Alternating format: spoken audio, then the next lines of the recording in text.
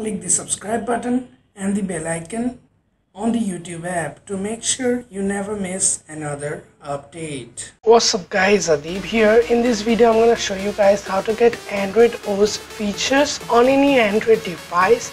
So with that being said guys, let's get started.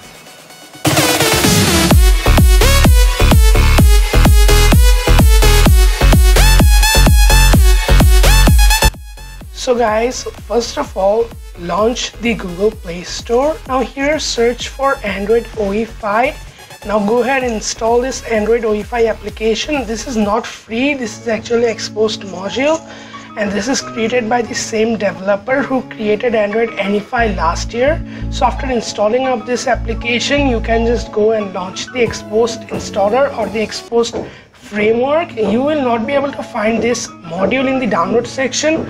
Go into the module section after installing this module. Now go ahead and enable this. So after enabling this module here, go ahead and reboot your device. So after the rebooting is done, you can go into your settings. In your settings, go to the about section.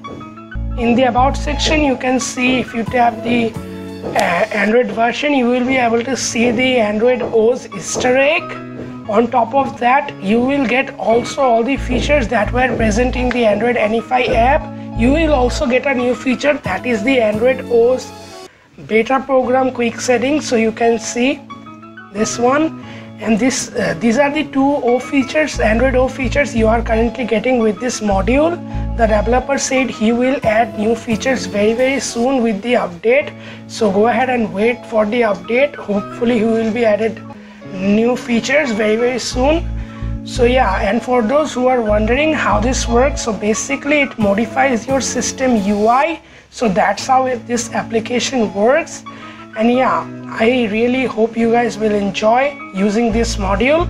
So yeah, this is a paid module, as I said. Feel free to pay for this module. I really hope you guys enjoyed this video and this video helped you. If yes, then go ahead, leave a thumbs up, comment down below, share this video, subscribe to this channel, and if you are already subscribed, turn on the notifications by clicking the bell icon, and I will see you guys in my next video.